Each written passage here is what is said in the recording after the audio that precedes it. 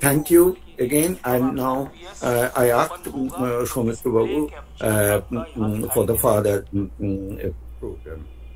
Thank you so much, sir. Thank you for your words. Before we proceed with the two lectures, actually, we have a short felicitation ceremony, and I'll ask Anindo to kindly upload the PowerPoint presentation and the video which is there. Two students who belong to the weaker sections of society and who have done wonderfully well in the HS and are now studying in two colleges are going to be felicitated this afternoon. So, Anindo, will you please start the PowerPoint presentation as well as the video which follows it. Over to you, Anindo. So, this is Kaurabi Adok, who's passed from Bardhaman Vidyarthi Girls High School and is now admitted to Shamsundar College. And there is another girl who is whose name is Shreya Roy, who's also done her HS from Horishaba Hindu Girls High School. And she has also done extremely well in her HS. And she has also gotten admission to the college. And Bharat Vidya Charcha Kendra has decided to felicitate both of them. And there have been small tokens of monetary support for them as well as certifications, which were done yesterday afternoon, actually, by our secretary, Dr. Shikhaditya. So here is a small presentation on that. And now our secretary's message will be conveyed via video, virtually, by Anindo. Anindo, please do the presentation of the video.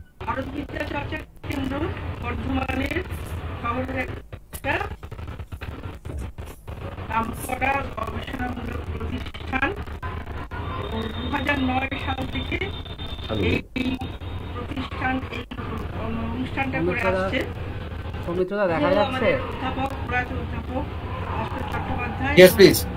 আমি একটু move করে দাও আমাদেরকে দেখা যাচ্ছে। ওকে, আমরা একটা স্মারক বক্তৃতার আয়োজন করি এবং সেখানে আমাদের দুজন কৃতি অথচ যারা পড়াশোনা করতে চায় সেরকম দুজন ছাত্রীকে আমরা সম্বর্ধনা দিই। এই সম্বর্ধনা দেওয়ার যে অর্থমূল্য সেটা 2000 টাকা এক একজনকে। আর এটা দিয়েছেন আমাদের একজন প্রবীণ অধ্যাপক ডক্টর মনিকা চক্রবর্তী, উনি মেমারি কলেজে ছিলেন। উনি আমাদের 50,000 টাকা অনুদান দিয়েছিলেন এই বাবদ। সেই অনুদান থেকে প্রতি বছর আমাদের যে সুদ বাবদ আমরা যে টাকাটা পাই সেটা আমরা দুজন ছাত্রীর মধ্যে আমরা ভাগ করে দিই। তাতে হয় না, কিন্তু খুব সামান্য একটা তাদের পাশে দাঁড়ানো হয় এবং তার সঙ্গে প্রতিশ্রুতি দিই যে ভবিষ্যতেও তোমরা লেখাপড়া করতে চাইলে আমরা তোমাদের পাশে থাকবো,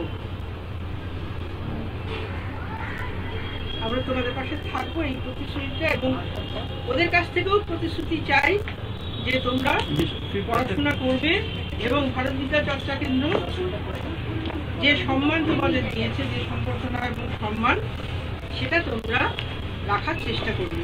এইটাই ওদের কাছে আমাদের প্রত্যাশা। আচ্ছা, আমি এখন আমাদের ভারত বিদ্যা চর্চা কেন্দ্রের তরফ থেকে শ্রীজা রায়কে আমাদের সার্টিফিকেটটা, মানপত্রটা তুলে দিচ্ছি এবং 2000 টাকা চেক সহ মানপত্রটা তুলে দিলাম। শ্রীজা রায়, পরিষেবা হিন্দু গার্লস স্কুল, সেখান থেকে মাধ্যমিক পাস করেছে এবছর এবং তার সঙ্গে সঙ্গে আরও অনেক কিছু গুণাবলী আছে। আশা করি সেগুলো ভবিষ্যতে আমরা ওকে একজন সমাজের খুব পূর্ণ, প্রতিশ্রুতি সম্পন্ন, প্রতিভা সম্পন্ন মানুষ হিসাবে দেখতে পাবো এবং সমাজে তার অবদানও আমরা দেখতে পাবো। শ্রীজা রায়।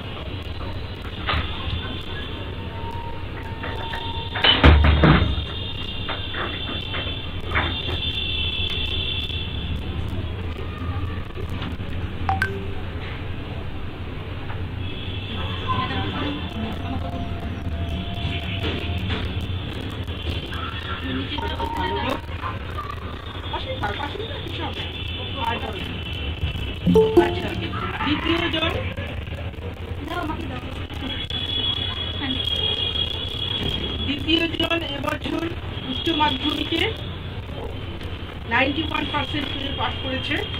রেজাল্ট অনেকেই ভালো করে, কিন্তু যে প্রতিকূলতা ও অতিক্রম করে এই জায়গায় পৌঁছেছে সেটা আমি অন্তত জানি। সেই ক্লাস 9 থেকেই ওর বাবার সূত্রে আমি জানি যে যেটা পড়াশোনা করতে চায়, এবং সেই জন্য আমি মনে করেছি ওর পাশে দাঁড়ানোর প্রয়োজন, এবং যখন যেটুকু ওর কথা শুনেছি আমি একটু পাশে দাঁড়ানোর চেষ্টাও করেছি। আর এটা আজকে যেটা করছি সেটা ভারত তরফ থেকে আমরা ওর পাশে দাঁড়ালাম। উচ্চ মাধ্যমিক পাস করে শান্তনুর কলেজে ভর্তি হয়েছে জিওগ্রাফি অনার্স নিয়ে, এবং ওর ইচ্ছা বর্ধমান শহরের কোনো কলেজে এসে ভর্তি হওয়ার। আশা করি সেকেন্ড ইয়ারে ও বর্তমান কোথায় বলেছে বিবেকানন্দ, ও বিবেকানন্দ কলেজে চলে এসেছে। এটা খুব ভালো কথা। ওই যাতায়াতের 3 বছর ধরে এখন তো অনলাইনে ক্লাস হচ্ছে, কিন্তু আরও কিছুদিন পর কয়েক মাস পর থেকে প্র্যাকটিক্যালগুলো করতে হবে, তখন স্থানীয় কলেজে হলে সুবিধা হয়। এবার আমি পরবী আদব ওর হাতে আমাদের মানপত্র দিচ্ছি। বলো, কাটবো সঙ্গে 2000 টাকা চেক দেবো। আশা করি এটা ওর পড়াশোনার কাজে লাগবে, এবং একটু সামান্য ফুল ও মিষ্টি। পরবী আদব ওর কাছ থেকে আমরা ভবিষ্যতে আশা করছি ভবিষ্যতে আমাদের একজন সমাজে একজন ভালো মানুষ হয়ে, এবং ভালো মানুষ হবে, চাকরি বাকরি করবে, এবং তার সঙ্গে সঙ্গে সামাজিক যে আমাদের দায় দায়িত্ব কর্তব্য যেটা ও আজকে শিখলো সেগুলো নিশ্চয়ই ও করবে। Okay, thank you so much, Anindo, for that update. Okay, now I'll, as part of the whole lecture program, memorial lecture, I'll now ask Dr. Anirban Banerjee to kindly introduce Dr. Prem Kumar Agarwal. Sir, your part now. I thank Bharat Vidya Charcha Kendra for giving me this opportunity. I pay my respects to Professor Bhaskar Chattopadhyay and his wife, Kanika Chattopadhyay. And now I will present our guest speaker, Dr. Prem Kumar Agarwal. Dr. Prem Kumar Agarwal, firstly I thank him for agreeing to deliver the lecture, and I now present his credentials. Dr. Prem Kumar Agarwal is an alumnus of St. Xavier School and College. He pursued his LLM, LLB, LLM and PhD from the University of Burdwan, West Bengal. He is a former judge, and he was a founding faculty member of West Bengal National University of Juridical Sciences, Kolkata.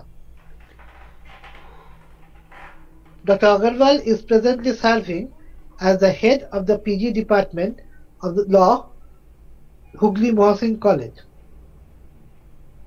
Dr. Agarwal visited Sweden in 1997 as a cultural ambassador and delivered a series of lectures on culture, polity and legal system of India under the prestigious Group Study Exchange Program of Rotary International. Dr. Agarwal is Editor-in-Chief of Global Journal of Juridical Sciences.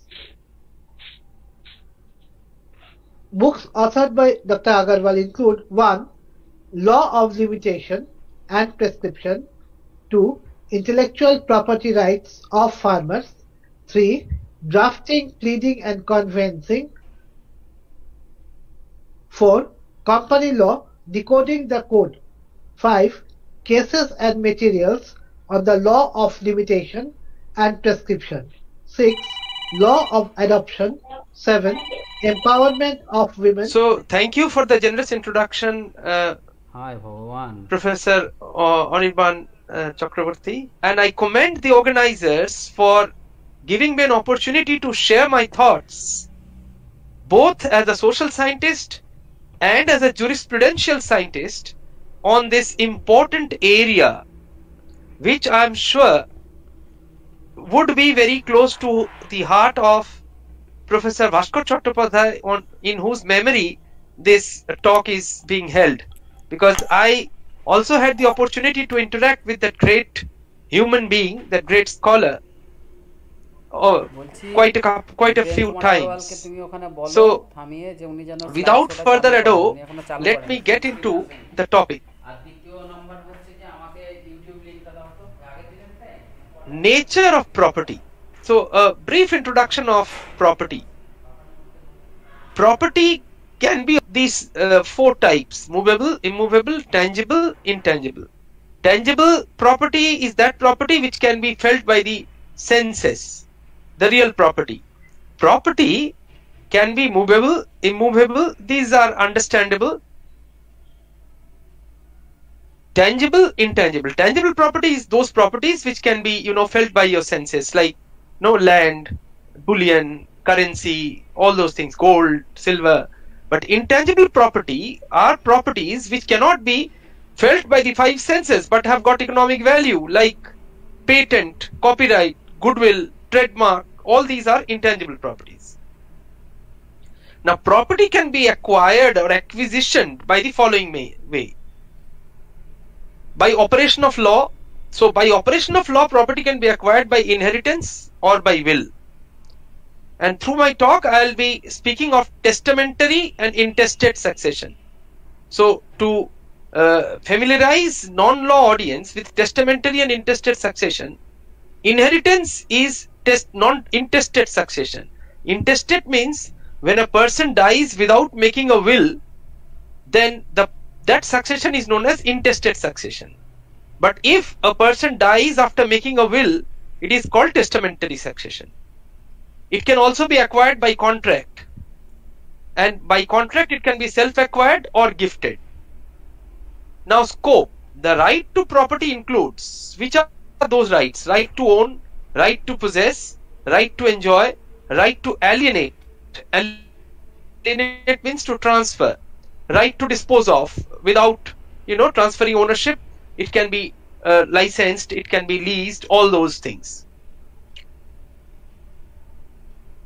Now, history of right to property. For the sake of constitutionality of the right to property, I have divided this era in pre-44th Amendment of the Constitution and post-44th Amendment. In our Constitution, right to property was originally a fundamental right as enshrined in Article 19(1)(f) and Article 31. But later on, when this land reform thing came up and we went in a big way for economic justice, we had to shift this right to property from fundamental right to a constitutional right. And that was done by the 44th Amendment. And that was required because if right to property was a fundamental right, it was becoming a stumbling block for implementation of this land reforms legislation, which were absolutely required for the economic justice to be meted out to the people. Then right to property, whether human right or not. Being human right, every person, irrespective of other discrimination, has the equal right to acquire property. However, the proposition right to property is human right still stands as an oral concept in some arena. One of the reasons of the same is that in India, we do not have uniform civil code. So property can be acquired by various means. Considering the context, the significant sources of property are inheritance and self-acquired, and the law of inheritance along with gifts and will are governed by personal laws in India. Thus it differs from religion to religion. So in India we cannot say that it has evolved to the stage of human rights. Now, women's property right. The key provisions of various personal laws will be referred hereinafter in order to comprehend women's right to property in India. We must all appreciate that in India we do not have a uniform civil code, unlike the uniform criminal code. For the non-law audience, let me clarify it a little bit. Irrespective of whether you are a Hindu, Muslim, Parsi, Jain, Sikh, Isai, whatever you are, if you commit a crime, the same law regulates the trial. That is the Indian Penal Code, the Criminal Procedure Code, and the Evidence Act. But when the law relating to property comes, or civil law, we have separate laws for separate types of or kinds of people. It depends on personal laws. So a Hindu is governed by Hindu law, a Muslim is governed by Muslim law, a Christian is governed by his own Christian law, Parsi is governed by Parsi law. So when we go for a discourse on women's right to property in India, we will have to do it under discrete heads of the right to property of women in Muslim law, right to property of women in Hindu law, and the like. So let us first start with women's right to property under Muslim law. Relating to property, it is a prerequisite to have some light on the fundamentals of the same law, that is the Muslim law. The main schools of thought of Muslim law, which are predominantly prevalent in India, are the Shia and the Sunni. The maximum Muslim population in India belongs to Hanafi school, that is sub-school of Sunni law. And few from Ithna Asari, that is sub-school of Shia law. In India, the greater portion of Muslim personal law is not codified, and it directly comes from the Quran, the holy book of the religion. The law relating to the property is governed by the Muslim personal law, which is evident from the language of section 2 of the Muslim Personal Law Shariat Act 1937, which says, and I quote, "Notwithstanding any custom or usage to the contrary,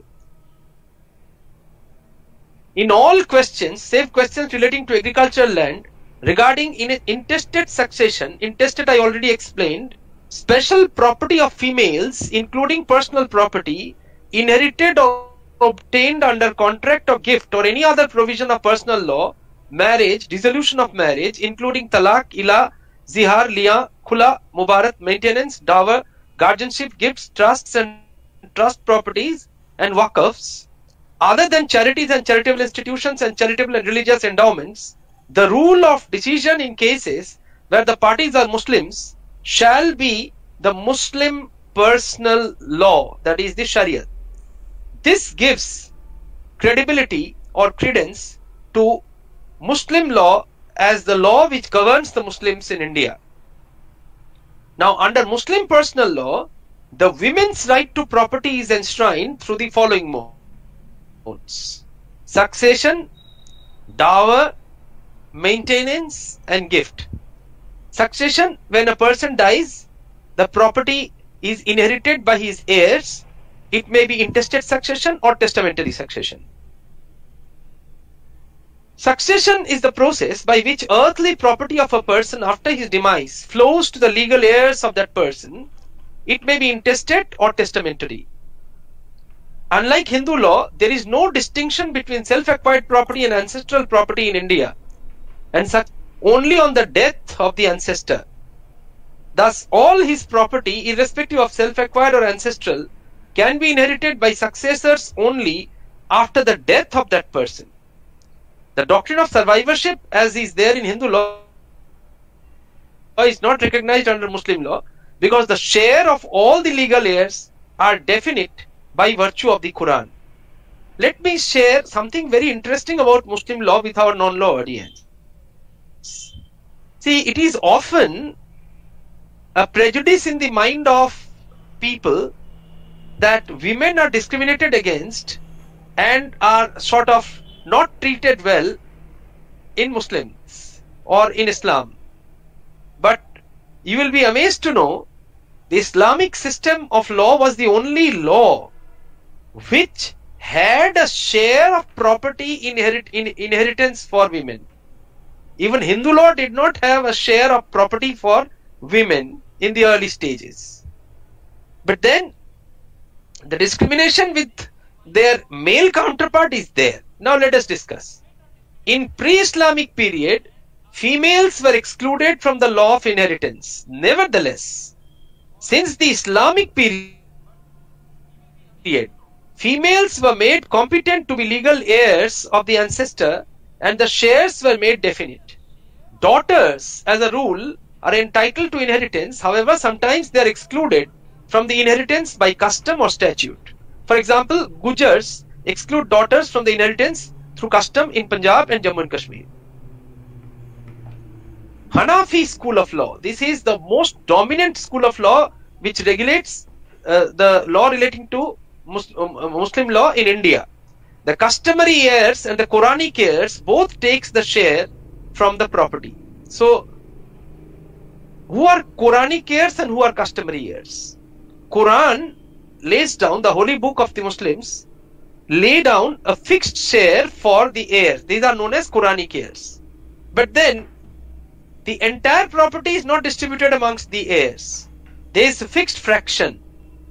The residue which remains goes to the customary heirs. So the rule to prefer agnates over cognates. Now what is agnate and cognate? Agnates means when you relate through the father's side, and cognate means when you relate through the mother's side.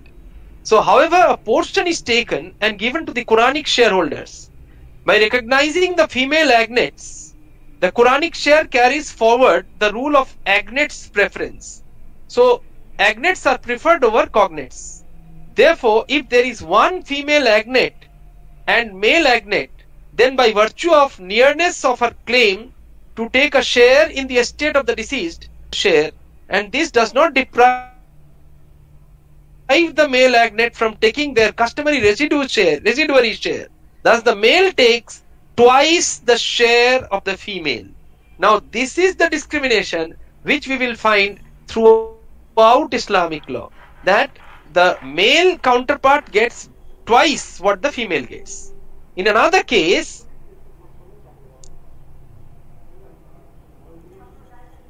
so it will the nearness in relation will be preferred. A glimpse of few female sharers and their Quranic shares. Now, this inheritance amongst Muslims is a very complex thing, but it is very scientific. Now, it will take a very long time to, elaborate on that, but just to give some food for thought of how the share of women are fixed and ensured in inheritance, I will just discuss a little bit. See, if a male Muslim dies, then if the heir is a wife, and in Muslim polygamy is permitted, so if there is one wife, she gets 1/8 of the share. This is the Quranic share. It is mentioned in the Quran, fixed share. If there are more than one wives, that is 2 or more wives, they also get 1/8. Now, how and when share gets affected? When there is no child or child of son, the share is increased to 1/4. So if the wife who is inheriting the property of the deceased husband, if she has a child, if she doesn't have a child, or child of a son, that is a son of his son, or then the share is increased to 1/4. Or if she is alone, then if there is no child, then she gets 1/4, or else she gets 1/8. Daughter, if there is one daughter, she gets half as the Quranic share. But when there is a son, the daughter becomes residuary and she gets 2/3. So here also you will find the discrimination. Son's daughter, she gets half, but if when one higher son's daughter is there, it gets reduced to 1/8, and if there are more than one daughter, they get 2/3. Full sister, she also gets half, but then when there are more than one full sister, they get 2/3.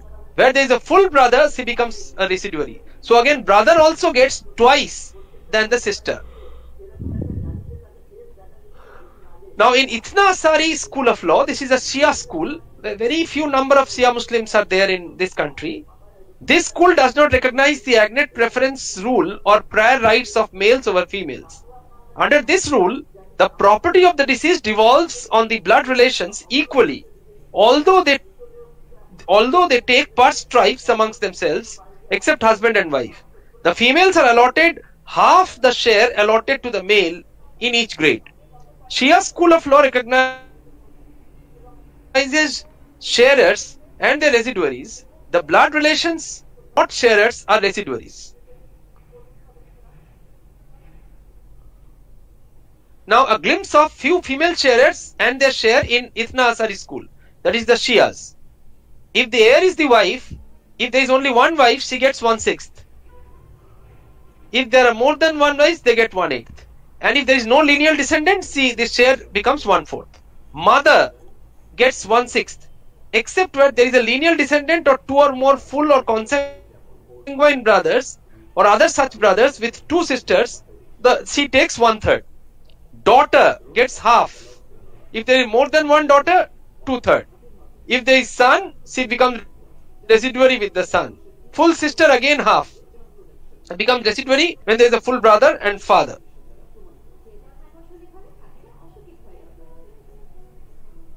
Now, that was the right to property of the Muslim women under the Muslim inheritance law, especially relating to inheritance, that is from succession. The two things which are very prominent in Muslim inheritance law is there is a fixed share for the daughter, for the women, but then there is a discrimination between the male and the female in that the son gets twice what the daughter gets. Now, let us come to dower or meher. This is also a kind of property. In Muslim law, there is a system of meher or dower, which is known as consideration for marriage or cohabitation. It is a sort of a quid pro quo. Quid pro quo means a trade-off, something in return of something. So, dower or meher is a sum of money paid by the husband to the wife as a consideration for cohabitation.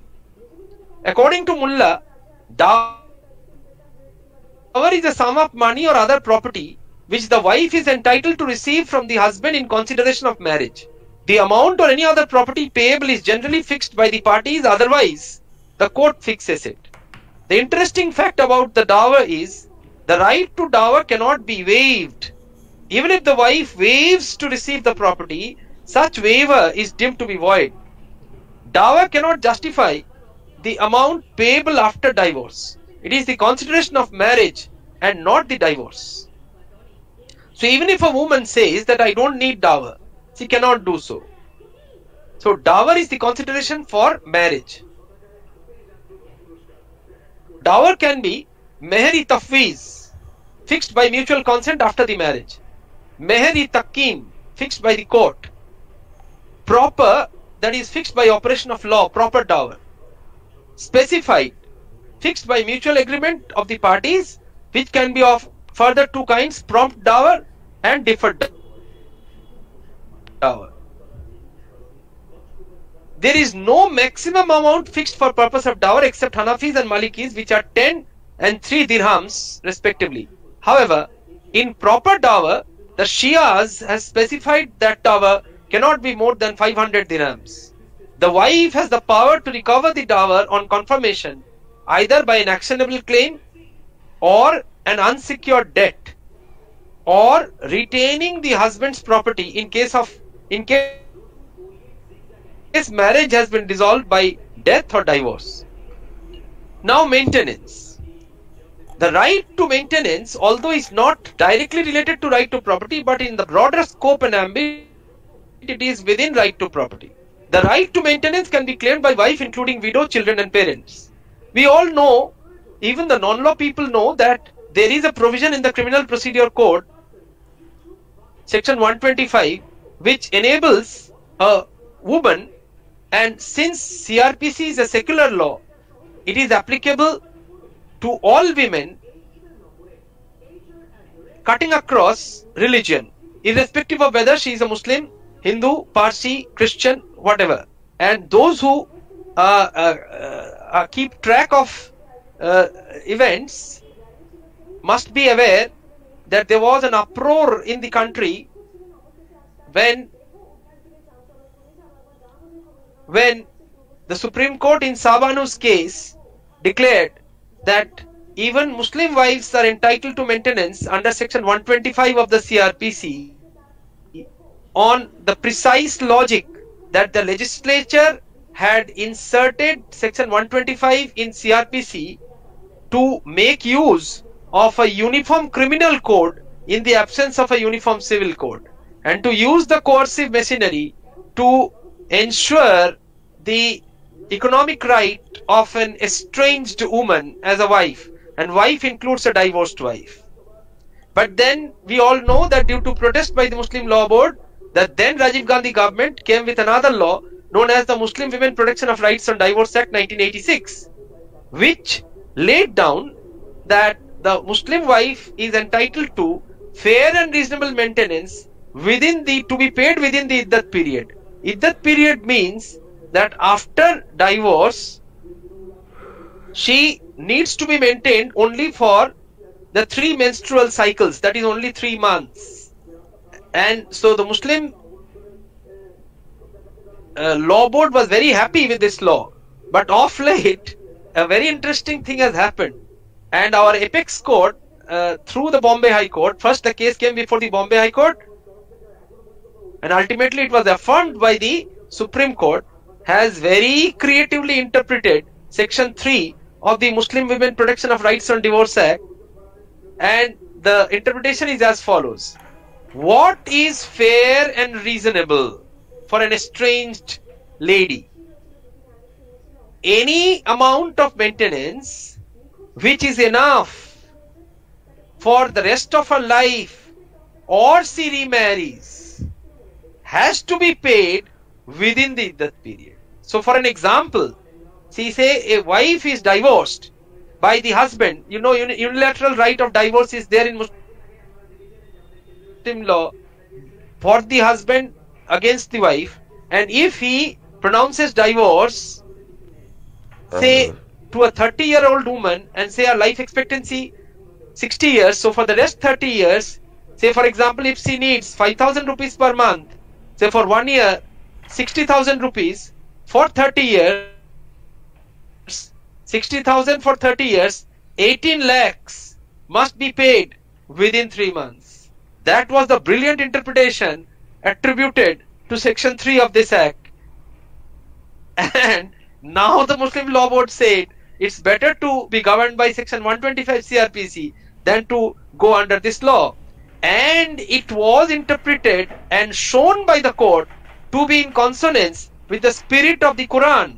Because in the Quran, in a particular ayat, it is written that the husband must ensure maintenance to the wife, fair and reasonable, to be arranged within this iddat period.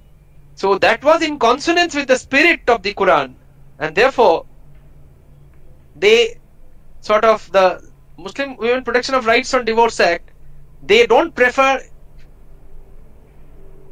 this law now. They all prefer to be governed by 125 CRPC. Now comes hiba or gift. According to Amir Ali, a hiba is a voluntary gift without consideration of property by one person to another, as to constitute the doni, the property of the subject matter of the gift. Every Muslim person, that is male, female, married, unmarried, who has attained the age of majority and of sound mind, is capable of being hiba. Doni must be living at the time of making of the gift, and there is no restriction and regarding religion or sex. Although there is no limit to gift of the property, but the donor must hold the ownership of the said property. Thus, Muslim women can make the gift to anyone at her will, and also have the capability of being a doni without any bar. Now let us come to Hindu law and women's right to property.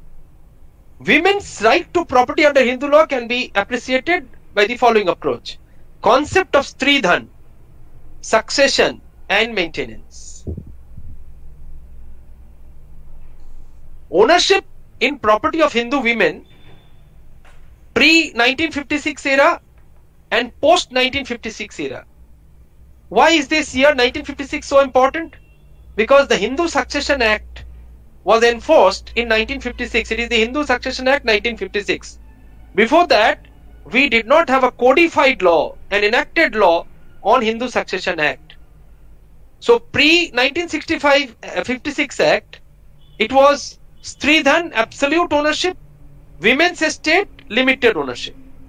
Post 1956, women will have the absolute ownership under section 14(1), except in a few cases under section 14(2). So pre-1956 era, Stridhan was absolute ownership of the women, limited estate was there, which we'll discuss shortly.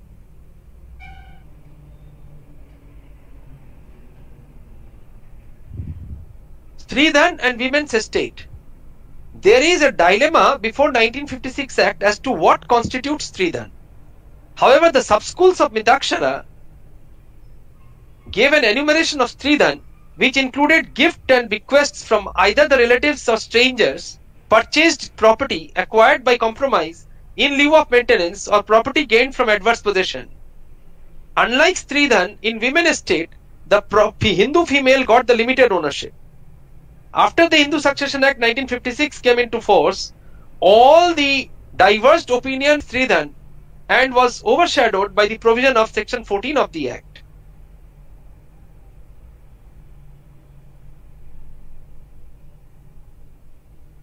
Stridhan is the actually absolute property of the woman, which she gets in the form of, marriage gifts, or when she was born, all those gifts, they are Stridhan.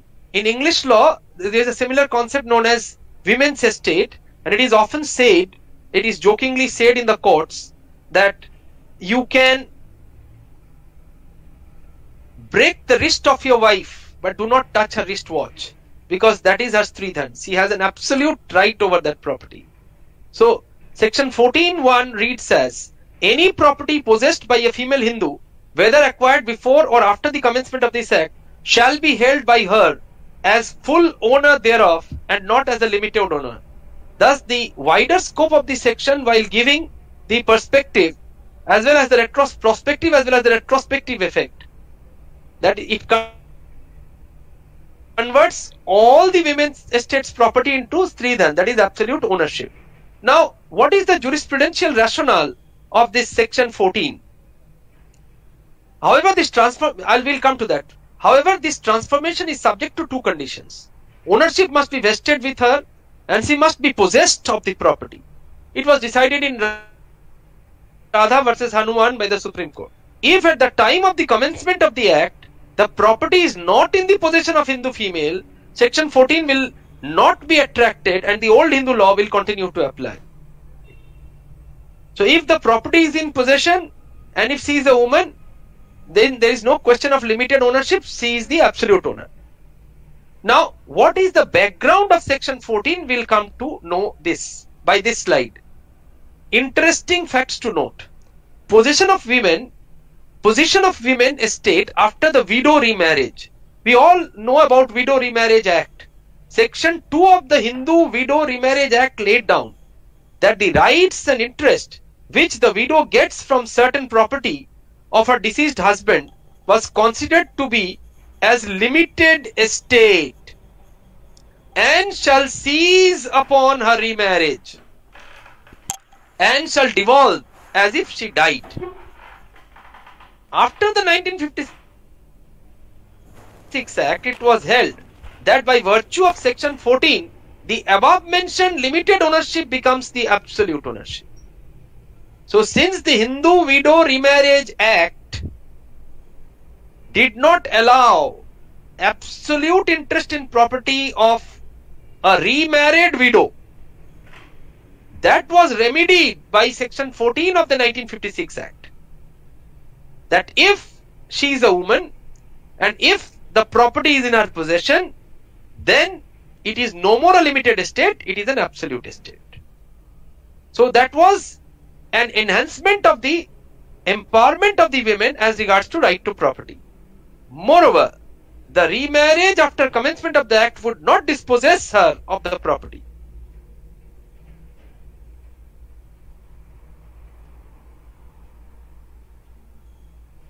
Limited ownership.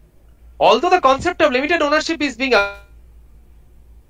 abolished through the Act of 1956 itself, it does not interfere with the law of contract and grants. So if by contract or grant, if she is granted limited ownership, that will remain.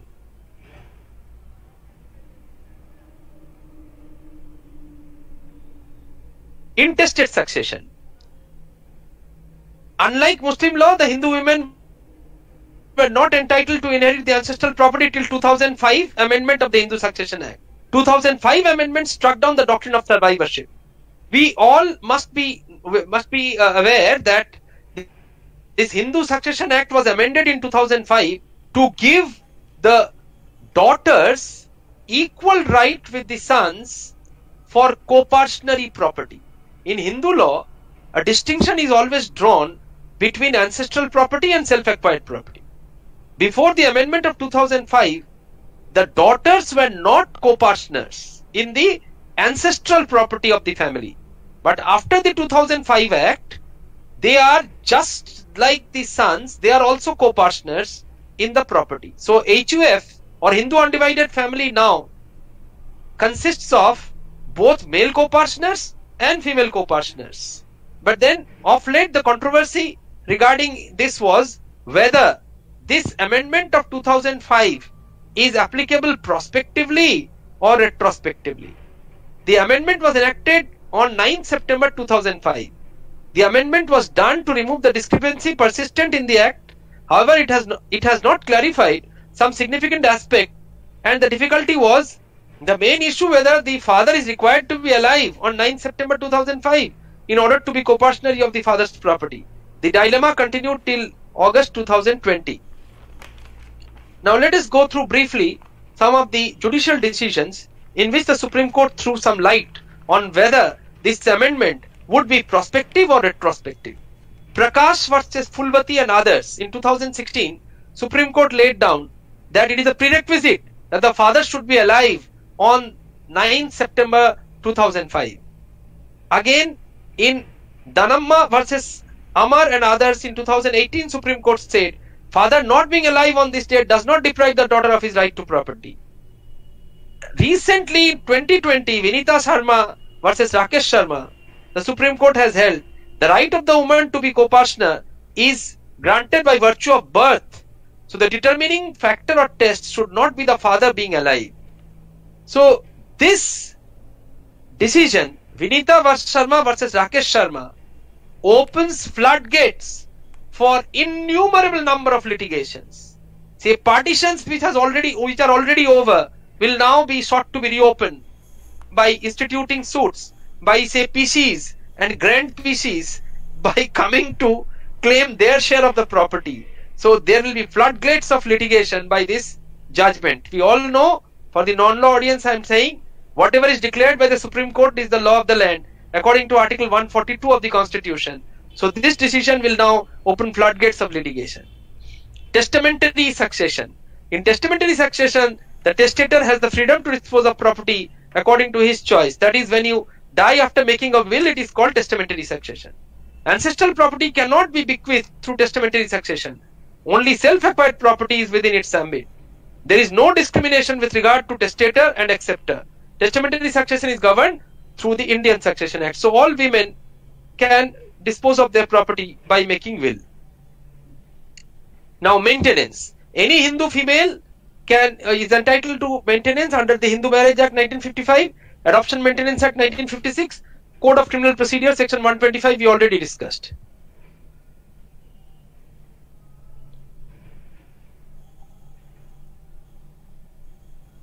So these are the laws and the relevant provisions of the law under which we can claim maintenance under the Hindu law. Daughter-in-law and in-laws property right. Daughter-in-laws. So under the Maintenance and Welfare of Parents and Senior Citizens Act 2007, the in-laws have the right to evict daughters-in-law from their own property in case of family disputes. But then of late, due to this Domestic Violence Act 2005, daughter-in-laws can defend their right of residence in a shared household. This has been upheld in a plethora of cases by the Supreme Court. One of them is Sunil Batra and another versus Tarun Batra. But then, what is shared property is not defined anywhere in the Domestic Violence Act. In the case of Vimala Ven Ajit Bhai Patel versus Vatsal Ven, Supreme Court held that the shared property does not include in-laws' property which are exclusively owned by them. Now, these are the various case laws in which this thing is now being deliberated upon, but this is a welcome move that no woman can now be dispossessed from the shared household under the Domestic Violence Act. So that is a very important empowerment of women under this law. Now let us come to the Christian law. The Christian women's right to property can be realized through the Indian Succession Act, which is a secular law, the Special Marriage Act, Indian Divorce Act, and Code of Criminal Procedure, Section 125. Now, these are the relevant provisions under Indian Succession Act which deal with Christian women's right to property. The non-Parsis, that means Christians. The Indian Christian widow's right is not an exclusive right and gets curtailed as the other heirs step in. Only if the intestate has left none who are kindred to him, the whole of his property would belong to his widow.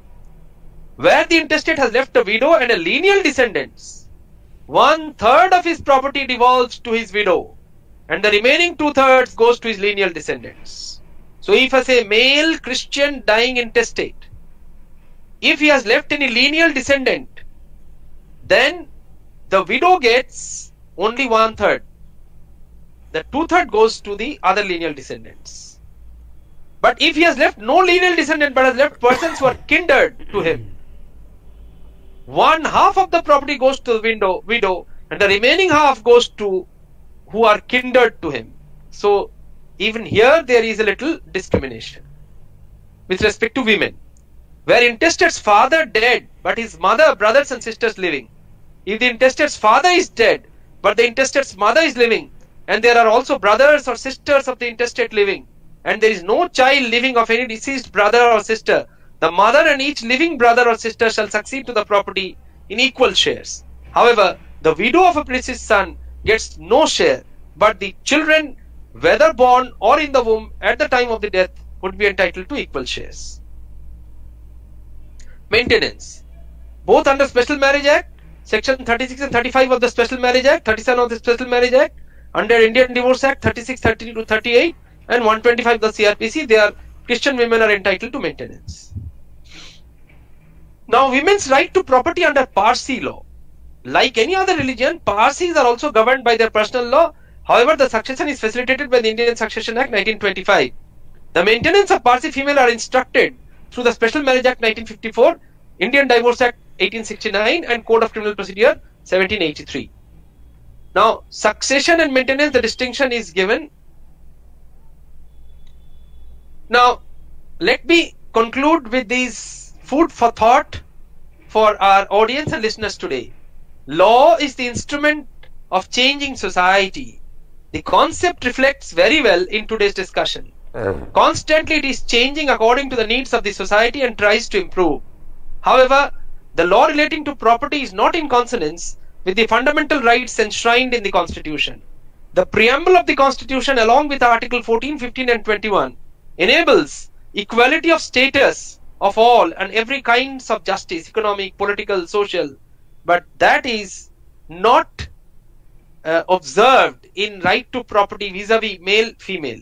But as the personal law has no matches with each, it becomes difficult to assure equality. The clash or conflict between personal laws and the fundamental rights is often observed and decided by the Honorable Supreme Court. It has been observed as the India have uniform criminal code. The provision of maintenance can be claimed under Section 125 CRPC, irrespective of sex, caste, race or religion. Therefore, it is the need of the hour to think about the implementation of Article 44 of the Constitution, which talks about uniform civil code.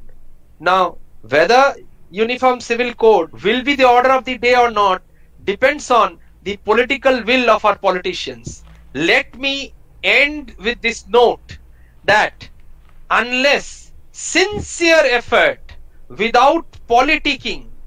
The rule of social justice should not be made a tool of politicking by our revered politicians. If that is done, we will be able to give a meaningful social and economic justice to the women folk of this country. Unless that is done, unless 44 remains, Article 44 of the Constitution remains a wishful thinking and a tool of politics by our politicians, this dream of economic justice for the women folk of this country will remain a dream. It will never be a reality. Thank you for the opportunity given to me. I would be glad to answer any questions if they are put to me. Thank you. Thank you so much, Prem. We will take up the questions towards the end of the session. Okay. No because problem. Amrit has been waiting for a long time. It is now my great pleasure to actually introduce to all of you my friend and great mentor in a sense, Dr. Amrit Sen.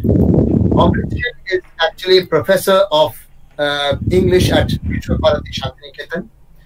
He is interested in 18th century studies, travel writing, Tagore studies, and the history of science. He has won the Outstanding Research Award for his doctoral dissertation called The Narcissist Mode, Metafiction as a Strategy in Moll Flanders, Tom Jones and Tristram Shandy, which was published by Worldview in 2007. He has recently jointly edited the centenary edition of Gitanjali in 2012 and Rabindranath Tagore, The Unsung Hero, in 2013, both published by Vishwa Bharati. He is also the secretary of Vishwa Bharati Study Circle, the university's highest interdisciplinary academic forum, and the joint editor of the Vishwa Bharati Quarterly. That is only a part of Amrit, of course. But ladies and gentlemen, we now hear Dr. Amrit Sen and his lecture. Amrit, please. Right. With your permission, Soumitra, I would like to speak the bulk of my lecture in Bangla, if that is all okay with all of you. Yes. Perfectly okay. I think we have got a very large Bangla audience over here. Okay, no problem. আচ্ছা প্রথমেই আমি আমার শ্রদ্ধা জানাই অধ্যাপক ভাস্কর চট্টোপাধ্যায় ও শ্রীমতী চট্টোপাধ্যায়ের স্মৃতির উদ্দেশ্যে এবং ধন্যবাদ জানাই অনির্বাণ বাবু, সৌমিত্র, ডক্টর প্রেম কুমার আগরওয়াল, যিনি এত সুন্দর করে আমার আগে বলে গেলেন, বিশেষ করে আইনের জটিল জায়গাগুলোকে সহজ করে দিলেন, তাদেরকে।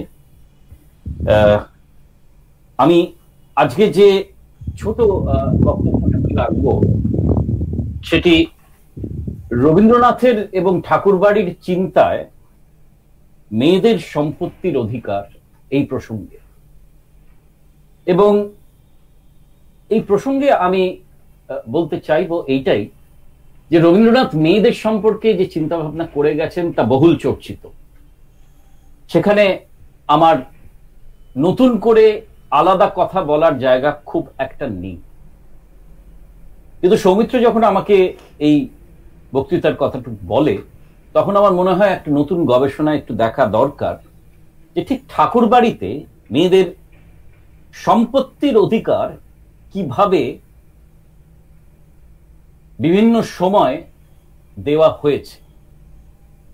এবং সেই হিসেবে আমি দুই ঠাকুরের, দেবেন্দ্রনাথ এবং রবীন্দ্রনাথ, তাদের উইলগুলো একটু দেখতে চেষ্টা করি। এবং প্রথমেই আমি সেই কারণে এই সময় বিশ্বভারতী বন্ধ, তবু আমার রবীন্দ্র ভবনের সতীর্থরা, বিশেষ করে শোভন এবং শাশ্বতী, দুজনে আমাকে পড়ে শুনিয়েছেন। আমি বর্তমানে গ্রন্থন বিভাগে আছি, সুতরাং আমি নিজের চোখে এগুলো দেখতে পারিনি। পারলে হয়তো আমি একটু প্রজেক্ট করে দেখাতে পারতাম। আমার প্রতিপাদ্য বিষয় দুটো অভিমুখের মধ্যে দিয়ে চলবে। এক, ঠাকুরবাড়ি, যেটি বলা হয় আধুনিক ভারতবর্ষে নারী স্বাধীনতার অন্যতম পীঠস্থান, সেখানে মেয়েদের সম্পত্তির অধিকার ঠিক কিরকম ছিল, এটা হচ্ছে প্রথম অভিমুখ। আমার দ্বিতীয় অভিমুখ, ব্যক্তি রবীন্দ্রনাথ, লেখক রবীন্দ্রনাথ মেয়েদের সম্পত্তির অধিকারের কথা ঠিক কিভাবে বলেছেন। অর্থাৎ আমি কিন্তু বহুল চর্চিত নারী স্বাধীনতা, নারীর অধিকার, ব্যক্তি স্বাধীনতা এর কথা বিশেষ বলবো না, কারণ আমার যারা দর্শক রয়েছেন এবং শ্রোতা রয়েছেন, বিশেষ করে যারা বিদগ্ধ, তারা তো এ ব্যাপারে অনেকটাই জানেন। আমি প্রথমেই শুরু করি ঠাকুরবাড়ির প্রথম আইনত জটিলতা নিয়ে, বিশেষ করে দ্বারকানাথের মৃত্যুর পরে। আমরা জানি যে ঠাকুরবাড়ি এই সময় উঠে আসছে স্বাধীনতার আগে ভারতবর্ষের অন্যতম নারী স্বাধীনতার জায়গা হিসেবে, যদিও দ্বারকানাথ সেই অর্থে এবং দ্বারকানাথের পত্নী তো দ্বারকানাথের সম্পর্কে অত্যন্ত বীতশ্রদ্ধ ছিলেন, এইভাবে যে তিনি সেবা যত্ন করে গেছেন, কিন্তু যতবার দ্বারকানাথের সঙ্গে কথা বলেছেন ততবার তিনি নিজে গঙ্গা জলে স্নান করেছেন। অর্থাৎ দ্বারকানাথের এই ইংরেজি যেটাকে বলা যেতে পারে বৈভব এবং তার লাইফস্টাইল তিনি মোটেই পছন্দ করেন। কিন্তু দ্বারকানাথের মৃত্যুর পরে আমরা দেখতে পাই যে ত্রিপুরা সুন্দরী দেবী, যিনি নগেন্দ্রনাথের স্ত্রী, তিনি কিন্তু দেবেন্দ্রনাথের বিরুদ্ধে মামলা ঠুকছেন। কেন না, মাত্র 200 টাকা মাসোহারা তার জন্য নির্ধারিত করা হয়। ডক্টর আগরওয়াল একটু আগেই মাসোহারার কথাটা বলছিলেন এবং কিভাবে ইনটেস্টেড মারা যান দ্বারকানাথ, যার ফলে এই সমস্যাগুলি তৈরি হয়। ত্রিপুরা সুন্দরী কিন্তু পরিবারের 1/3 সম্পত্তির অধিকার দাবি করেন এবং আগরওয়াল সাহেব যে কথাটা বলে গেলেন একটু আগে, যে সেই সময়ের আইন কিন্তু গভীরভাবে পিতৃতান্ত্রিক, অর্থাৎ মেয়েদের সম্পত্তির অধিকার স্ত্রীধন ব্যতীত খুব অল্পই ছিল। দেখা যাচ্ছে যে কেদার মজুমদারের পরামর্শে তিনি 200 টাকা মাসোহারার বিরুদ্ধে মামলা করেন এবং দেবেন্দ্রনাথের মধ্যে আমরা এক বৈপরীত্য লক্ষ্য করি। একদিকে ঘোরতর বিষয়ী মানুষ, আবার অন্যদিকে ঘোরতর ধার্মিক। দেবেন্দ্রনাথের সঙ্গে এই মামলা বেশ কিছুদিন চলে, পরে অবশ্য দেবেন্দ্রনাথ মামলা মিটিয়ে নেন এবং 1000 টাকা মাসোহারা পান ত্রিপুরা সুন্দরী দেবী এবং সার্কুলার রোডে জোড়া গির্জার 2টি বাড়ি তার নামে লিখে দিতে হয়। অর্থাৎ দেখা যাচ্ছে যে ঠাকুরবাড়ির অন্দরমহলের মহিলাদের মধ্যে ত্রিপুরা সুন্দরী কিন্তু একজন ব্যতিক্রম, যিনি এই মামলা লড়েন এবং সফলভাবে লড়েন এবং নিজের অধিকার খানিকটা হলেও কায়েম করতে সক্ষম হন। এটা হচ্ছে আমার প্রথম পর্বের প্রথম অংশ। ত্রিপুরা সুন্দরী কিন্তু দেবেন্দ্রনাথের পরিবারকে বিশ্বাস করতেন না, অর্থাৎ তার পরিবারের তিনি যখন দেখা করতে আসতেন তখন অন্ন জল পর্যন্ত গ্রহণ করেননি। এবার আসা যাক দেবেন্দ্রনাথের কথা। দেবেন্দ্রনাথ ঠাকুর আপনারা সকলেই জানেন ব্রাহ্ম সমাজের অন্যতম কর্ণধার। দেবেন্দ্রনাথের আমলেই কিন্তু নারী স্বাধীনতার একটা বাতাবরণ যেন ঠাকুর বাড়িতে শুরু হয়েছিল, যদিও বলা যায় যে তার জনক সেই অর্থে ছিলেন সত্যেন্দ্রনাথ। তবু দেবেন্দ্রনাথ ঠাকুর 1899 সালে একটি ডিড করেন এবং মারা যাওয়ার পরে তার উইল আমরা লক্ষ্য করতে পারি। দেবেন্দ্রনাথ ঠিক কিভাবে সম্পত্তির ভাগ বাটোয়ারা করেছিলেন।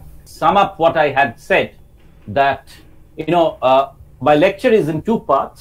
In the first part, I'll talk about the practice of actual women's property rights in the Tagore household, how it was practiced, and Rabindranath gets Potishor, and you will find therefore that the bulk of Rabindranath's rural reconstruction program therefore is centered around Potishor. Shilaidaho is no longer really this place where he can later on experiment. It is interesting that Jyotirindranath gets 1250 rupees a month as maintenance. Hemendranath, the other brother, gets Pandua, which is probably Orissa and therefore the remotest of the Tagore households, Tagore estates, I'm sorry. Now, very interestingly, the brother who had lost his life, who was mad, who was insane, Birendranath, had a son, Bolendranath, who is by this time dead. So it's very interesting in the way that later on, when Bolendranath dies, Bolendranath establishes the Brahmacharyashram school. So it is from him that, the school which becomes the kernel of Vishwabharati actually starts. Bolendranath dies, and his widow, Shahana Devi, and Birendranath, so his mother is also widowed, Prafullamoi, get 100 rupees as maintenance each. Therefore, the widow and the widowed in-law, daughter-in-law, widowed daughter-in-law, get just 100 rupees a month as maintenance. Interestingly, Shodamini, who is the eldest daughter of Devendranath, gets to live in one part of the house, but she does not get any share of the property. Rabindranath's elder sister also, Borno Kumari Devi, gets a maintenance of 100 rupees a month. Very interesting in the sense that in 1936, Borno Kumari Devi, 1936, this is the fag end of Tagore's life, by the way. Borno Kumari files a case against Rabindranath and the other Tagores, saying that she has not received this amount for several years. And Rabindranath writes that we have forgotten to give her her inheritance in that sense of the term, her maintenance, and therefore let us settle the case. The case is settled. But the fact remains that Borno Kumari Devi, 1936, has filed a case against the Tagores again. Now the case becomes even more complicated with Prafullamoi Devi. Prafullamoi, who is, remember, the widow of Birendranath and the widowed mother-in-law of the widowed Shahana Devi, actually wants her daughter-in-law to be educated. Shahana Devi was from Allahabad, and Shahana Devi goes back to Allahabad, where during this period her father wants her to be married once again as a widow, so widow remarriage. In 1900, Devendranath actually sends Rabindranath to Allahabad to persuade Shahana Devi that she should not marry. She should not enter into a remarriage. And Shahana Devi by this time is in the Parda. Shahana Devi relents. Prafullamoi wanted her daughter-in-law to go to get educated in science and to go abroad for an education, both of which are refused. It's a paradox, therefore, isn't it? That the Tagore that we know, the Rabindranath that we know, the Devendranath, of course, being the great patriarch, but the Rabindranath that we know actually intervenes in a very patriarchal mode and accepts and continues the tradition of the women's property rights, and in fact denies agency to this woman who is younger to her, who is, whose mother-in-law, in fact, has asked for her education abroad, and denies modernity to her. Therefore, it's a strange coincidence in the sense that the Tagore, who in 1878, in his first travelogue called Europe Probashin Patro, the letters from a sojourner to Europe, that's the translation, had actually quarreled with his elder brother, saying that women should have a greater agency and independence. And this entire debate between elder brother and younger brother was carried in the pages of the Bharati, takes a complete U-turn in denying any modernity or any scope of relief to a widow. In fact, Prafullamoi will come back later on only she goes away, stays in ironically what is described as a Muslim area with only one help, and she becomes almost a sage, ascetic, and will come back only when Tagore is very ill during his last illnesses. But that's not the point. The point therefore remains that despite the Tagore household being, as it were, one of the bastions of female independence, we'll remember Gyanodanandini, we'll remember Satyendranath, who takes his wife to parties, who takes his wife abroad, and whose daughter is brought up in the most open circumstances. Rabindranath actually participates in almost an extreme patriarchal move. Was it because of this guilt that Rabindranath carried that later on he would marry his son Rathindranath to a widow?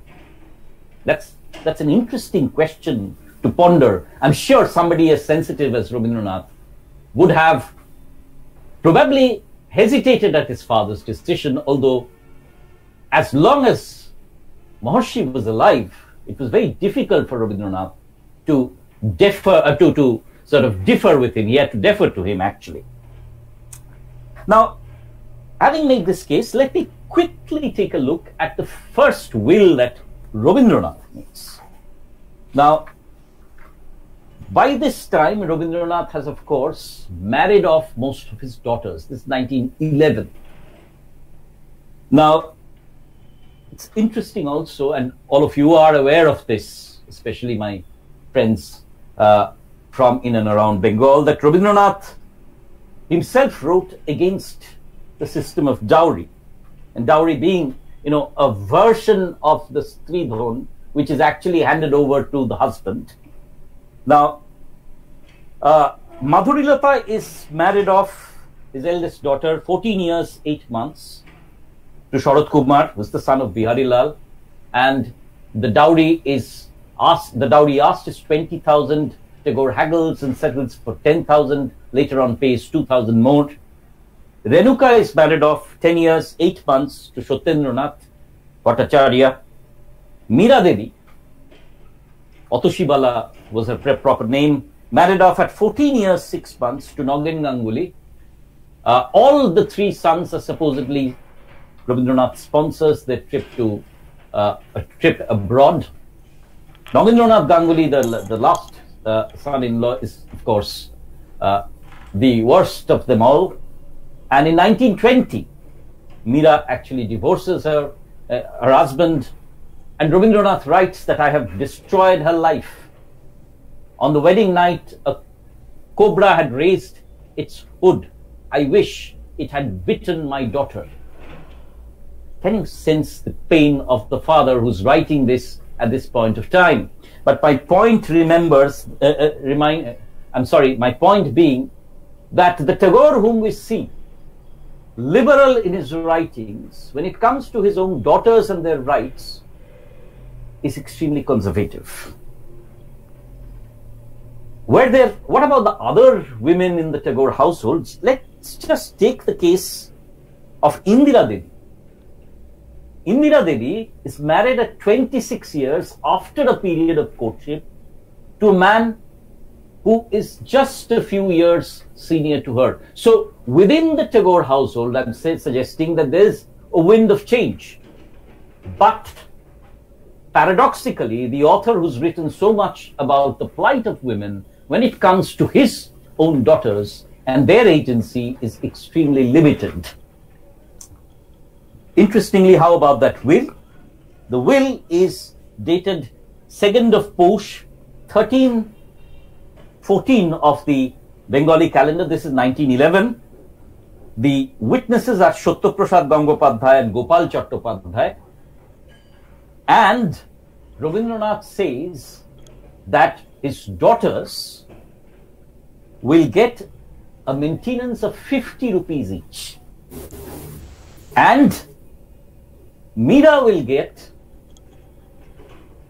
an allowance of 100 rupees. In case they are widowed, this maintenance will be doubled, so they will get 100 rupees each. And the entire property goes to Rathindranath along with the Bolpur school. Please remember that there's no Vishwabharati at this point of time. In fact, it is the school of Patho Bhavan which Rabindranath is running, and he gives Rathindranath entire agency to run the school as he pleases. Rabindranath will, of course, later on amend this and give the entire property to Vishwabharati and the trust of Vishwabharati, which will run the institution. But even then, Rabindranath does not provide anything for Meera. And Meera Devi, in her memoir, writes about the fact that she has to live all alone in Malancho, almost unprovided for. Therefore, in terms of property rights, we see a strange Rabindranath who is extremely patriarchal, a Rabindranath who has broken the shackles in other aspects, but who does not really differ from Devendranath in the treatment of women's property rights specifically. This is my first point. Now, I edited a book on the women of Shantiniketan at one point of time. It was called Sharing the Dream. And I noticed something very interesting about the educationist Rabindranath. It's also interesting that Rabindranath did not start women's education in and around Bolpur. It was started by the Bolpur girls' school even earlier. So even the educationist Rabindranath is not a pioneer in terms of introducing women's education at Shantiniketan. It was largely done to cater to the girls of the staff at Shantiniketan. And it's very interesting that one of the leading initiatives was taken by Kiranbala Sen, who was one of the grandmother of Amartya Sen actually. Now, my point being here, of course, that later on Rabindranath will amend this and will initiate not only the education of women, but also, introducing women to the stage. In fact, Gauri Bhanjar writes about Rabindranath actually dancing up to the stage, so that, at that point of time, women dancing on the stage would have been prohibited as vulgar, and therefore Rabindranath sanctified that performance with his own presentation. So, by the 1920s, we are looking at a slightly different Rabindranath. But the early Rabindranath, I wouldn't say the early Rabindranath, in 1911, he's 50 years old almost, is still extremely patriarchal. So this is a dichotomy in terms of women's property rights that I note. Now, I promised to Soumitra I would not give a very long lecture, but I have 2 or 3 points to make. Now, in 1925, incidentally, Rabindranath writes an essay in the Vishwabharati Quarterly called The Indian Ideal of Marriage. Now, this is an interesting essay in the sense that it talks about what the ideal of marriage and the role of the wife in society is.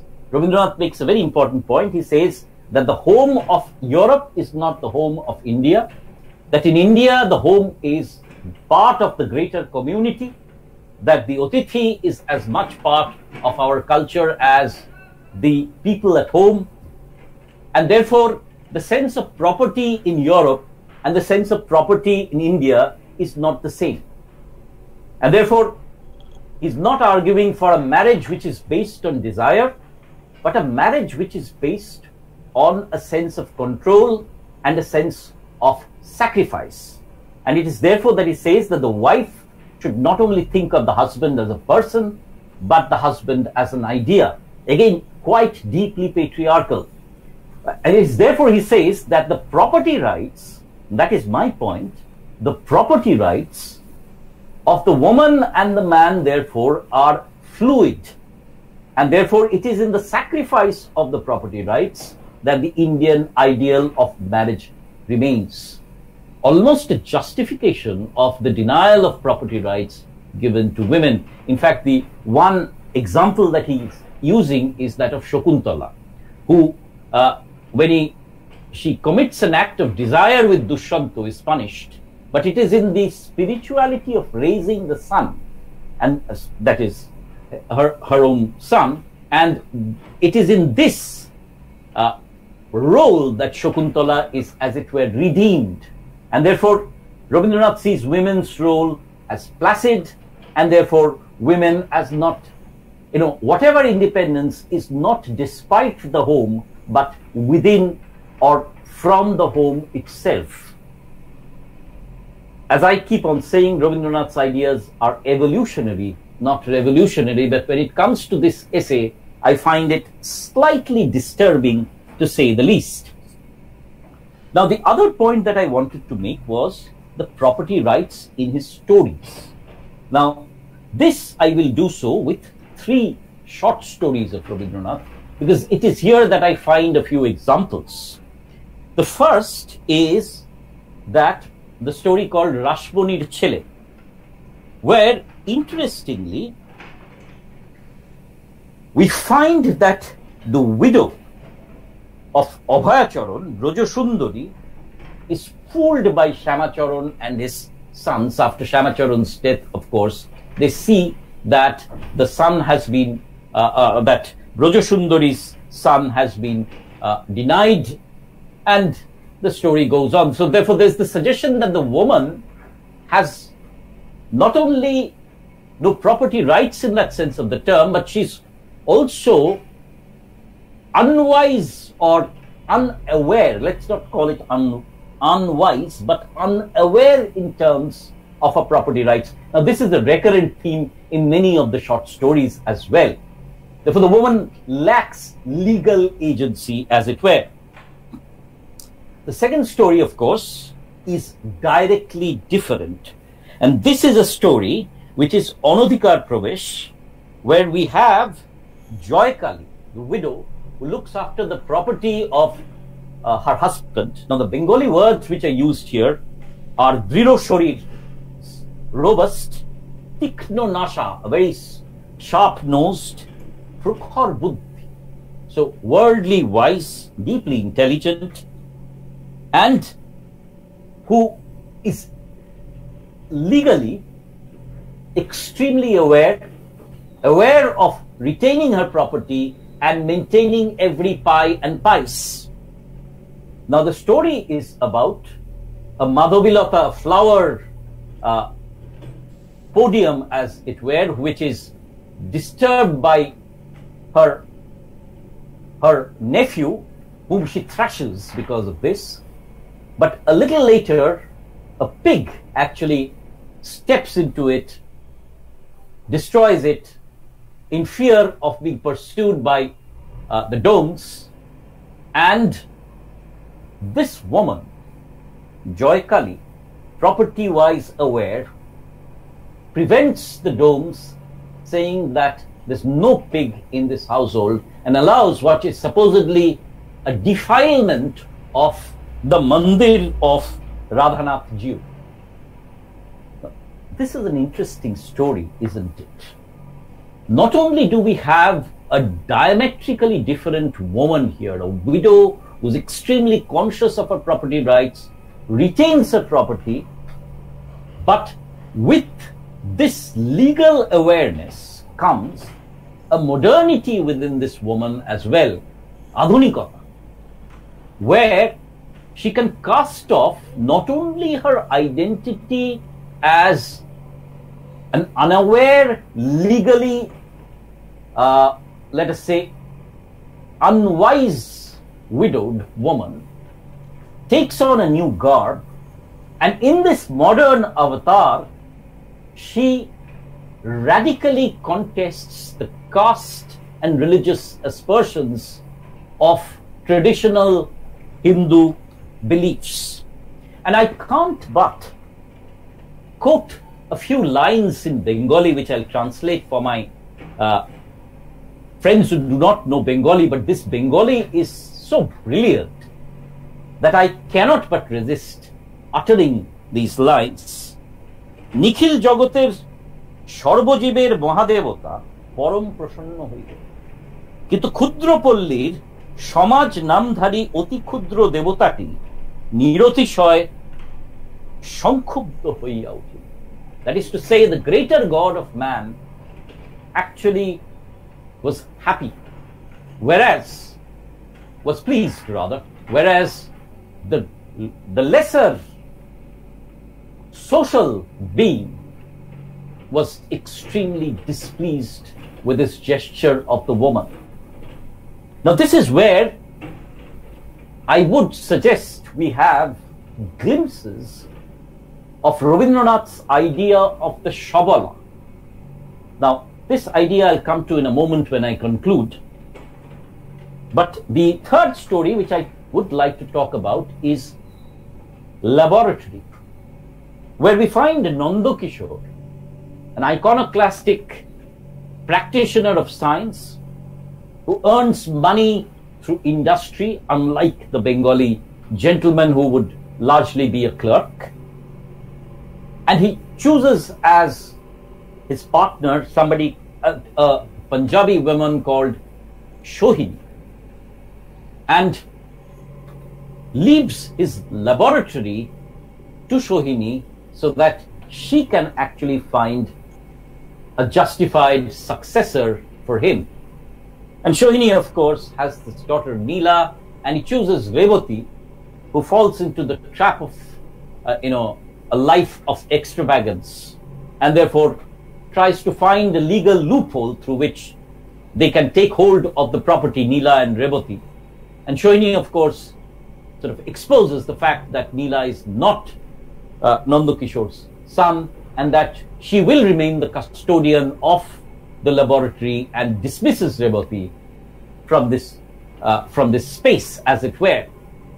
Now, Revati and Neela are not my points here. My point is the existence of Shohini as this new woman, the widow who sort of not only accepts the legal, let's say, challenge of Nanda Kishore's estate, but actually becomes the custodian of his legacy. Now, Dr. Agarwal was referring to, this concept of the property in terms of tangible and intangible. So the laboratory is both a tangible property as well as an intangible asset, in the sense that it is also the dream of the husband, which is not simply a laboratory, but also the legacy that she becomes a custodian of. So in that sense, it's not only we talking of property rights that we are here, we are talking also about, a deeper right of carrying on a modern legacy, a legacy of modernism, whereby the woman becomes, the carrier of that modern legacy. So I find these three stories interesting in the sense that Rabindranath, in at least two of them, is talking about a diametrically different woman, who is, in that sense, robust, strong. Very characteristically, all of these women are masculine in the sense that they have a degree of strength. Interestingly, of course, the text that most of you are thinking about also at this point of time is Chitrangada, which of course I will not talk about because all of you know about it. And when Chitrangada, of course, says that I am a woman, right? I am the queen, right? And the daughter of a queen, right? Rajendra Nandini. And then exposes herself not just as a mother or as a lover, but in her bare existence as the woman. Now, this new woman whom Rabindranath will refer to in a poem in Mohua called Shabala. Now, I had actually planned this lecture in Bangla, so I do not have a ready translation. I will translate as I go along. But I'd like to read two brief stanzas of this poem for my audience. Rabindranath writes, Narike apon bhagyo joy koribar keno nahi dibe odhikar he bidhata noto kori matha potho prante keno rabo jagi ক্লান্ত ধৈর্য প্রত্যাশার পূরণের লাগি দৈবা কতদিন. Rabindranath is basically saying, why will the woman only wait so that fate can intervene for her with head bowed, and that she will not lie at the end of the road, but she will demand her own right. And the concluding stanza, He vidhata amare rekhona bakko hina. Fate, do not keep me silent. Rokte mor jage rudro bina. Within my blood runs the fire of rebellion. Uttoriya জীবনের সর্বোন্নত মুহূর্তের পরে জীবনের সর্বোত্তম বাণী যেন ঝরে. So I want to have the highest truth of life কণ্ঠ হতে নির্বারিত স্রোতে from my voice. যাহা মোর অনির্বাচনীয় তারে যেন চিত্ত মাঝে পায় মোর প্রিয়. So let me utter what is beyond truth. সময় ফুরায় যদি তবে তার পরে শান্ত হোক সে নির্ঝর নৈশব্দের নিস্তব্ধ সাগরে. Basically talking that till she passes away into silence, let her voice be heard. To conclude then, when Soumitra asked me to talk about women's property rights and a Tagorean perspective, I was taken a little aback because this was not an angle that I had really thought about. I looked at a few documents and I found two Tagores. One Tagore who carried on the legacy of his family household, was dominantly patriarchal and in certain cases extremely, let us say, contrary to what he preached in his fictions. The other was the creative Tagore, who in many of his manifestations talked and pleaded for a more robust system of property rights where the woman would be the custodian and would operate this process. Rabindranath was, of course, aware of the new woman who was stepping out from the Antapur to the Bahir, and my colleagues will know Kanika Sarkar's work and how Hindu nationalism was dominantly, while using the image of Shakti and using the enlightenment in the scheme of the public sphere, was largely restrictive in the private sphere. I would suggest that Rabindranath was a liberal and a radical in many senses. But if we keep Vidyasagar's efforts in context, then in terms of women's property rights, there is a great dichotomy within Rabindranath. The Tagore who preaches, who writes, who creates, and the Tagore who practices are not one and the same. That is not to say that Rabindranath did not change, he did. But at least till 1911, till when I get the documents, I find this dichotomy, and this makes Rabindranath even more human for us, in my opinion. Thank you. Thank you so much, Amrit, for a very wonderful, wonderful presentation. We have been receiving very positive comments from everyone. I think that we have completely run out of time, actually. So we can't take the questions anymore. I know that both of you are very busy people. I now request Dr. Anirban Banerjee to kindly deliver the vote of thanks. And I'll just tell all the participants that we have shared the feedback link on the YouTube feed, and you can please fill it up and have your certificates in due course of time. We'll upload it in a week or so. Okay. Can I just do a little bit of self-proclamation? I do have please. A YouTube channel on which I will also share this particular discussion. So this also has a number of discussions on Rabindranath, the plague, some of my classes which are uploaded very regularly on the YouTube channel. So in case there are people from various disciplines who are watching, I am teaching Panchatantra right at this moment, which might interest a lot of people from the Bangla and the Sanskrit discipline. Do take a visit, and please let me know if you find them interesting. Thank you. Okay, for the record, Prem and Amrit both have their own YouTube channels, so you can just go and have a look at those, all our participants, and you can put in questions over there if you want, and also put forward questions to us if you want, which we will forward them to resource persons. Thank you so much, Prem, and I'll be more than glad to answer them. Any question, you can send them. No. Okay, no problem. Okay, sure. Thank you so much, both of you. Now, Dr. Anirban Banerjee will do the vote of thanks. Thank you, Soumitra.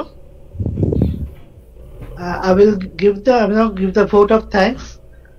Firstly, I would like to thank Dr. Prem Kumar Agarwal and Dr. Amrit Sen. I just summarize what they are saying.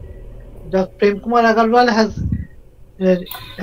spoken in detail on women's property rights and it's the rights of women on property in Hindu, Muslim, Christian, Parsi religions. And Dr. Amrit Sen has spoken on Rabindranath's concept of property rights, and he has shown the contradiction between the liberal Rabindranath and his conservative views in practice. Now, I will deliver the vote of thanks in Bengali. অধ্যাপক ভাস্কর চট্টোপাধ্যায় আমাদের প্রতিষ্ঠানের প্রতিষ্ঠাতা ছিলেন। প্রতি বছরের মতন এই বছরেও ভারত বিদ্যা চর্চা কেন্দ্র অধ্যাপক ভাস্কর চট্টোপাধ্যায় ও শ্রীমতী কণিকা চট্টোপাধ্যায়ের স্মরণে বক্তৃতা আয়োজন করেছে। এই বছর আমরা বিষয় রেখেছি মহিলাদের সম্পত্তির অধিকার। অন্য বছর থেকে এবছরের আয়োজন একটু আলাদা। করোনা পরিস্থিতির জন্য আমরা নেটে বক্তৃতা আয়োজন করতে বাধ্য হলাম। এই ব্যাপারে আমাদের সঙ্গে সহযোগিতা করেছেন ডক্টর অরিন্দ মণ্ডল ও অধ্যাপক শ্রী দণ্ডপাণি ভট্টাচার্য। তাদের আমি ধন্যবাদ জানাই। আমাদের মাননীয় সভাপতি অধ্যাপক ডক্টর রূপেন্দ্র কুমার চট্টোপাধ্যায় স্বাগত ভাষণ দেন, তাকে আমি ধন্যবাদ জানাই। তার মা খুবই অসুস্থ, আমরা তার মায়ের সুস্থ হয়ে তিনি ফিরে আসুক এই প্রার্থনা করি। প্রতি বছর আমরা দুইজন কৃতি ছাত্রীকে সম্বর্ধনা দিই। এইবার আমরা আমাদের সঙ্গে পেয়েছি মাধ্যমিকের কৃতি ছাত্রী সৃজা রায় ও উচ্চ মাধ্যমিকের কৃতি ছাত্রী করবী আদককে। আমাদের আমন্ত্রণ গ্রহণ করবার জন্য তাদের ধন্যবাদ জানাই। I thank Srija Rai and Korabhi Adok for accepting our invitation to felicitate them. আমাদের সংগঠনের তরফ থেকে আমাদের মাননীয় সম্পাদক অধ্যাপক ডক্টর শিখা আদিত্য তাদের পুরস্কৃত করেন, তার জন্য আমি তাকে ধন্যবাদ জানাই। আমাদের মাননীয় বক্তাদের প্রতি আমরা বিশেষভাবে কৃতজ্ঞ। ডক্টর প্রেম কুমার আগরওয়াল নারীদের সম্পত্তির অধিকারের উপর বক্তৃতা দেন। আমাদের আমন্ত্রণ গ্রহণ করবার জন্য এবং এই বিষয়ে মনোজ্ঞ আলোচনা করবার জন্য তাকে ধন্যবাদ জানাই। আমাদের দ্বিতীয় বক্তা ডক্টর অমৃত সেন রবীন্দ্রনাথের নারীদের সম্পত্তির অধিকারের উপর ধারণা নিয়ে বক্তৃতা দেন। তার পাণ্ডিত্যপূর্ণ আলোচনার জন্য তাকে ধন্যবাদ জানাই। শ্রোতা ছাড়া কোনো অনুষ্ঠান হতে পারে না। আমি আপনাদের আনন্দের সঙ্গে জানাই যে আমাদের ডাকে 190 জন বিদ্যোৎসাহী ব্যক্তি সাড়া দিয়েছেন। যেসব বন্ধুরা আমাদের ডাকে সাড়া দিয়ে এই ছুটির দিনে এই অনুষ্ঠানের জন্য সময় দিয়েছেন এবং আমাদের এই অনুষ্ঠান সফল করেছেন, তাদেরকে আমাদের সংস্থার তরফ থেকে ধন্যবাদ জানাই। I'm happy to inform you that we have 190 participants, and I thank all of you for giving your valuable time to make this program a success. শেষে এই অনুষ্ঠানটি সুষ্ঠুভাবে পরিচালনা করবার জন্য এই অনুষ্ঠানের সহ আহ্বায়ক অধ্যাপক সৌমিত্র রায়কে ধন্যবাদ জানাই। নমস্কার। So thank you so much, everyone. Thank you, Dr. Banerjee. Thank you, Dr. Chattopadhyay, for your valuable time. Thank you, Prem. Thank you, Amrit. You are friends. So just not as academicians, I'm so happy that you people have come over here. Thanks for your time. This is a really very moving tribute to Dr. Bhaskar Chattopadhyay and Srimati Kanika Chattopadhyay. Some other time we'll see all of you. Thanks, participants. Good night, everyone. Stay safe, stay at home. Thank you.